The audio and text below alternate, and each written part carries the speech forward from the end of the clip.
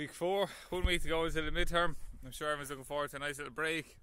A week off. Time actually flew, I think, from Christmas, just with everything going on.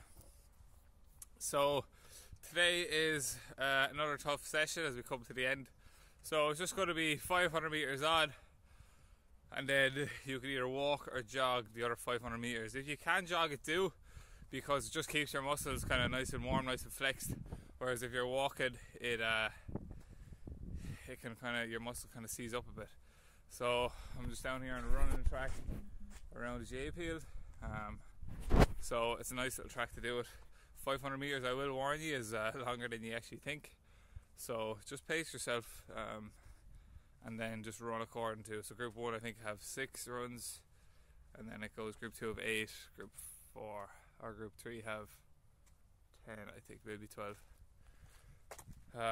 But yeah, we'll give it a good go. It's actually a nice little session.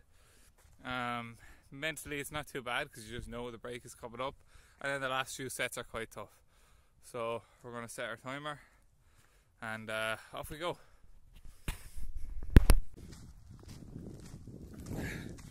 So I started over there, rode all the way up along here, around the outskirts, down, and this is about 500 meters there. So you get an idea of how far it is. Okay, and then you just walk, or a nice little jog for the next 500. Okay, so another session in the books. That was a good one. I enjoyed that on myself. It's kind of a nice pace. You can go on the 500 meters, and then you get your break, and you're kind of mentally ready for the next one. And then you can kind of push yourself for the last 200 meters of every set.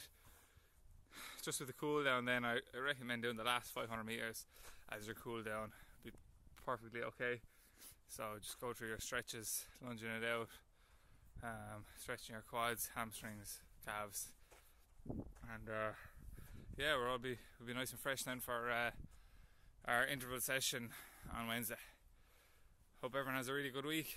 Best of luck with it.